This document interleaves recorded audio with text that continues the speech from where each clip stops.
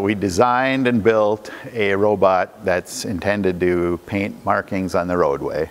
So things like the right turn arrow, the left turn arrow, the straight arrow, and words that they like to paint on the roadway.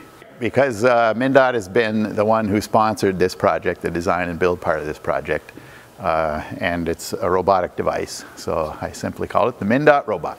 The current way of doing things is to use templates and have multiple people out there painting it out in the traffic zone. So the idea was to try to make it a lot safer so that it could be done from inside the cab of a pickup by an individual person. So the truck could drive up and then paint a marking, and then the robot deploys and stores itself, so you don't have to actually be out in the workspace while the robot is doing the painting.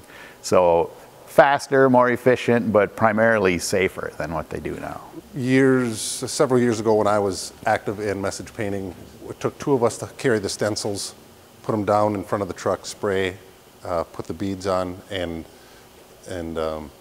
wait for it to dry. Operation like this, you eliminate one person, you're not outside the vehicle in the traffic getting hurt, or risking the chance to get hurt, and two people lifting the stencils, you risk the chance of back injury or muscle strain. This is kind of a first step. We are trying to prove that it's functional and practical to do, and we would like to get companies involved so that they would be willing to take this further and then produce this for sale for various entities like states, counties, cities, contractors, things like that. Right now we have the right turn arrow, the left turn arrow, the straight arrow, and we have 4 words: ahead, stop, slow, and yield. Okay. But we can easily add to that just by adding additional programs. People who have seen this technology work have had a lot of ideas of other things we could do with it.